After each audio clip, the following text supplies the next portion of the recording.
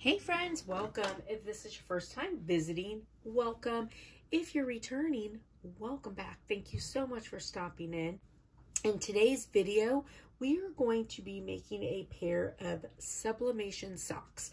I'm making these for Scott. So I do have the Cricut Easy Press, and I did pick up one in a larger size. So this is the 12 by 10.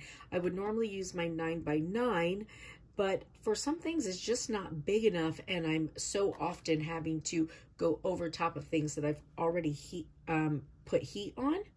So I did buy the big one to see if that would, make a difference for me. So I have sublimation socks from Amazon. I have some butcher's paper. I have my lint roller. I have just some cardboard to put inside my socks. And I have a heating pad. Heating pad, not really a heating pad, like a thermal pocket, I guess it is. All right. So, also, I have my images. So I did my images. I used the Cricut print and cut on my maker. And the nice thing with the print and cut, when you're doing images that are a little bit larger and you have to be able to put them together, when you use the print and cut feature to do your images, they fit together perfectly. So then I just applied heat tape to put them together. And I have some more heat tape to keep them applied on my socks. So I have 4 images for the front and back of each of the socks. All right. So I am going to, with my socks, I like to do these. I pull them open and make sure that the seam is going one direction. And then I put them on a piece of cardboard. So I like the cardboard to be enough that it stretches them out a little bit, but doesn't stretch them too much.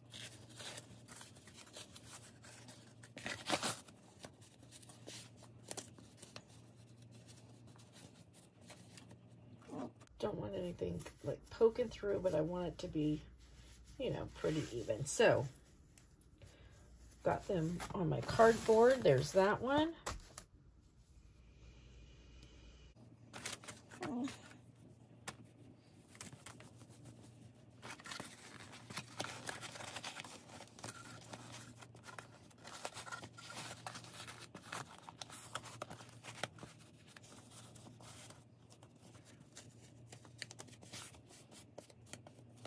All right. There's that. Now, the first thing I'm going to do, I'm just going to iron them real quick. I'm going to do front and back. Then I'm going to take my lint roller and just make sure that there's no little pieces on there. Now these Teflon pads get very hot, so just be careful because, this is at 400. So just please be really, really careful. Don't burn yourself.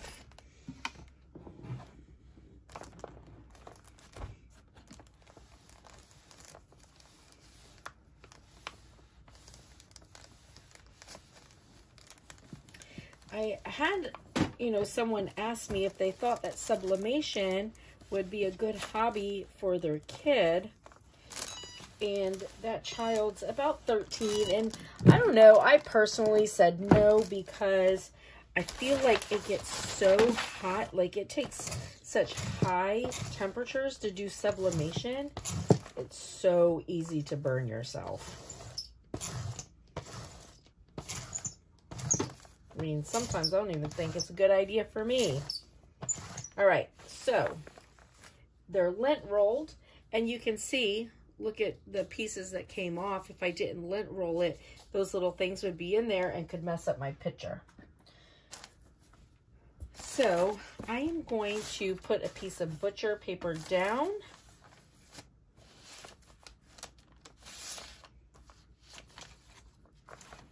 I want this to fit flat, so I'm going to make it a little sideways. And then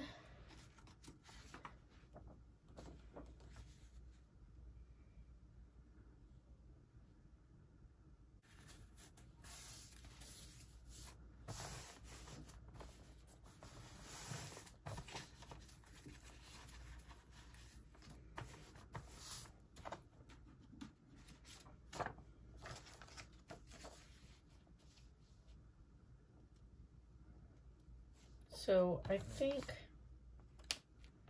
because I measured my socks from not being on this when I made them, so I think I'm going to leave my toe open and my band open.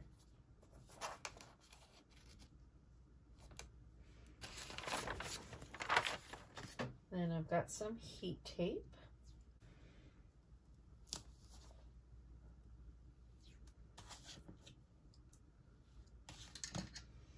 All right, so now I'm gonna put this on. Ouch, hot. And I'm gonna go for 60 seconds.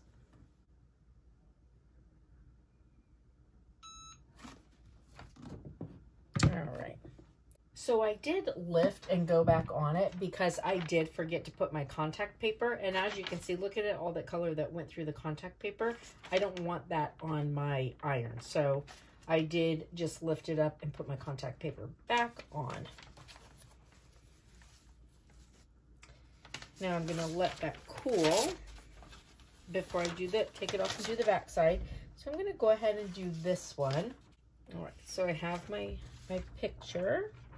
I'm gonna put it on.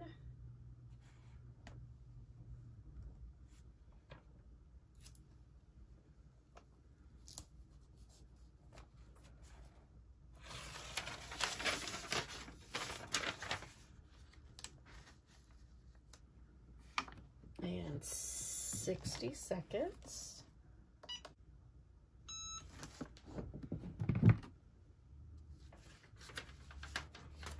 All right, so I'll move this over. All right, so we'll pull this off. Oh, that is so cool looking. Look at that. That is so cool looking.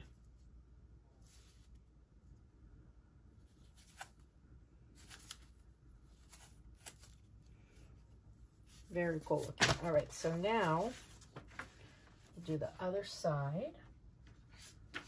And make sure that you're putting your image in the right, like, you know, right side up. Because I have accidentally put my image upside down before.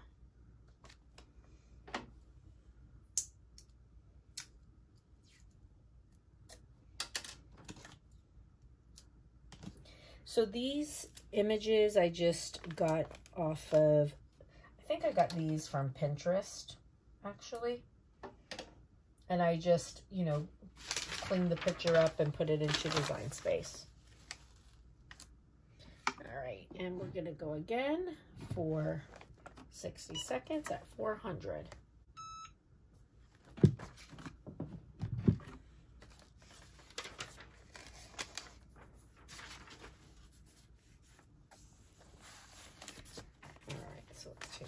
One up. Again, look at how rich that color is. That's amazing.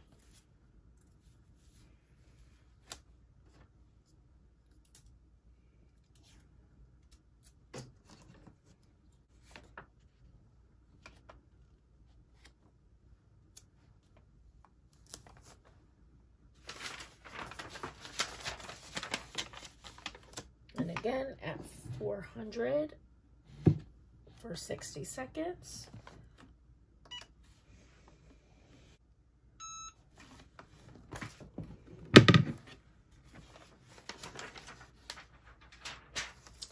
All right, so I'm going to move this over.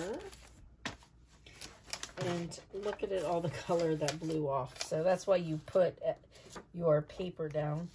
Oh my gosh. Okay, so this color, look how saturated that is. It is so saturated, so rich. Oh my gosh, these are so cute. And then now that this color is in the fiber, like, you don't have to worry about it coming off. It's not gonna fade, it's not gonna wash away.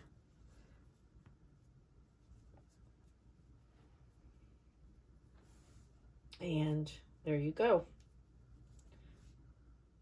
Hulk socks. My husband will absolutely love these.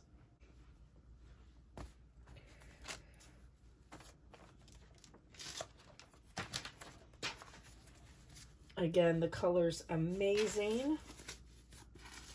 I'll make myself a better sock template. I'll probably cut something out on my Cricut so that it's nice and even next time. But look at that. Those are beautiful.